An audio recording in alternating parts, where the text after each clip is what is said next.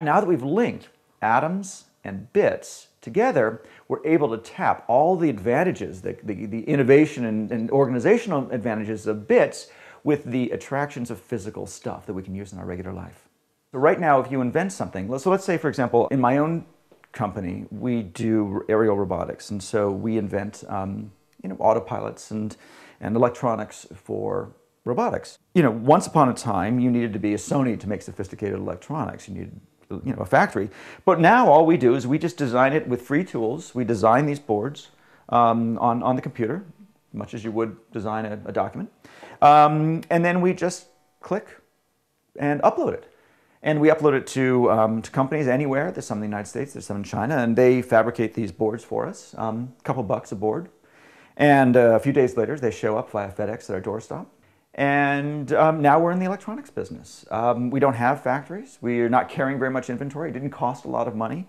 And we're able to, because again, these tools of design and the factories of the world are now willing to work with us as individuals. A long time ago, they're like, you'd call, hello, printed circuit board factory, can you please take our order? And they're like, who are you? And we're like, we're nobody. Now they have websites. So you can go to a site like Alibaba.com. And just type, let's say you want to have a custom electric motor, just the right size, the right power. Type electric motor. You'll get a series of manufacturers, and there's hundreds of them out there. And increasingly, you say, okay, well, so here's the specs. Here's exactly what I need. I need 100 orders. Maybe we'll start with 10 as a sample, and then if they're right, then we'll order more.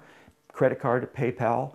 The way you shop on Amazon is not so different from the way you are now shopping for custom manufacturing in China. And so now I have access to the exact same factories, tools, manufacturing technology that the biggest companies of the world have access to. And I can order at a scale that makes sense for me. What happens when you democratize the tools of production is that more people produce. And when more people produce, they make different things. They make things that the big companies might not have made. What you get is the long tail of stuff. My kids are really into Lego, and we love Lego. Lego makes tons of stuff. But there are things that Lego doesn't make.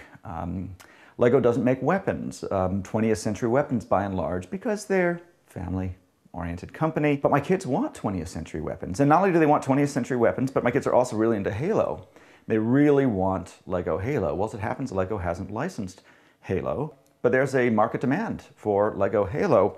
So a guy named Will Chapman, who's an adult fan of Lego, decided to just solve that problem by making Master Chief. So today he has a company called Brick Arms. And you can buy weapons, and there's also a company called Brickforge. And between the two, you can get Master Chief's helmet, his visor, the assault rifle, and here's the nifty energy sword from the Covenant. All of it created by regular folks using these powerful new tools. All those forces that we brought to innovation in open source software, we can now do in hardware. It's the same thing. People from around the world, regardless of where they come from, can come together to build something, and by clicking and typing, they can make physical stuff.